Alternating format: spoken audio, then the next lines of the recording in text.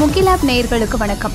பாட்டன் பூட்டன் காலத்தில் அடுப்பங்கரை அப்படிங்கிறது ரொம்ப வித்தியாசமாக இருந்தது. இன்றைக்கி இருக்கக்கூடிய காலகட்டத்தில் இருக்கக்கூடிய அடுப்பங்கரை ஆபத்தானதாகவும் இருக்குது அப்படின்னே சொல்லலாம். காலையில் இட்லி, தோசை, உப்புமா, பொங்கல், பூரி, சப்பாத்தி. மத்தியானம் சோறு, கூட்டு பொரியல், பச்சடி, சாம்பார், ரசம், மோர், அப்படி இல்லைன்னா தயிர், ஊறுகாய், அப்பளம்.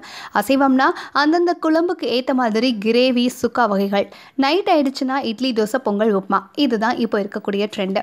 இப்போ நம்ம கொஞ்சம் முன்னாடி தாத்தா பாட்டி காலத்துக்கு போனோம்னா காலையில் களி, கூழ், நீராகாரம், பொங்கல் இந்த மாதிரி இருந்துச்சு. மத்தியானம் பெரும்பாலும் மதிய உணவு அப்படிங்கிறது அவங்களுக்கு இருக்காது. சுமார் 4லேருந்து 5 மணி அந்த இடைப்பட்ட காலத்தில் தான் சாப்பாடு, குழம்பு அப்படின்னு சாப்பிடுவாங்க.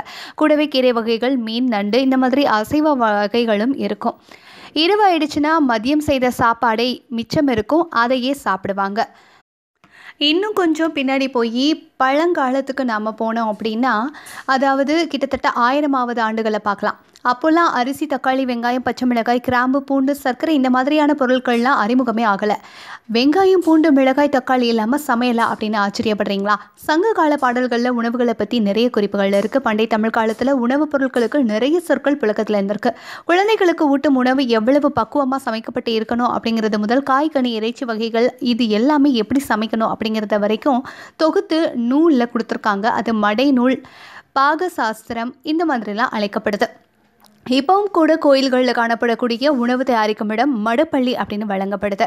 அதனால் ஆதி காலத்திலேருந்து ஒவ்வொரு காலத்துக்கும் ஏற்ற மாதிரி சமையலறையும் மாடர்னாக மாறிக்கிட்டே தான் இருக்குது. இருந்தாலும் நம்மளுடைய பாரம்பரியத்தை பின்பற்றுறோம் அப்படின்னா நம்மளுடைய ஆரோக்கியம் மாறாமல் நிலையான ஆரோக்கியமாக இருக்கும். இந்த வீடியோவை லைக் பண்ணி, ஷேர் பண்ணி, கமெண்ட் பண்ணுங்கள். MukilApp சேனலை சப்ஸ்கிரைப் பண்ணி பெல் ஐக்கான் ப்ரெஸ் பண்ணுங்கள்.